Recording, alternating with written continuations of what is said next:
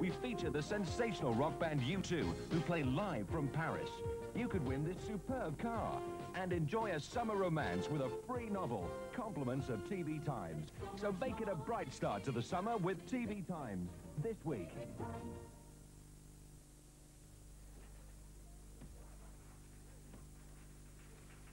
The world of personal finance changes so quickly that it's sometimes difficult to know what's happening to your money.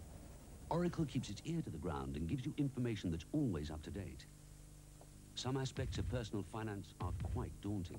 That makes it all the more important to know what you might be getting yourself into. Because Oracle's not trying to sell you anything, our editorial is as unbiased as it is comprehensive. Stay in touch with your money. Page your Oracle. On Anglia this Sunday at 6, we begin a look at our heritage in the East. We are an old country, a very old country. Our history goes back 2, 3, 4,000 years and probably even more. Those who preceded us have left evidence of their brief lives in what we call ancient monuments or historic sites. They can range from a few piles of stones to great castles or palaces. Heritage in the East starts on Anglia this Sunday at 6. Well, now on Anglia, the humble cup of tea is the subject of something to treasure.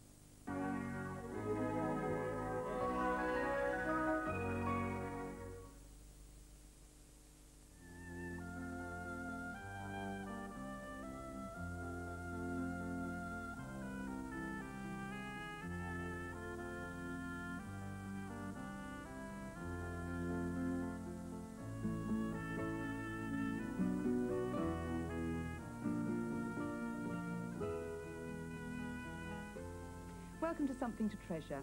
On the programme this week, not tea and sympathy, but tea and controversy.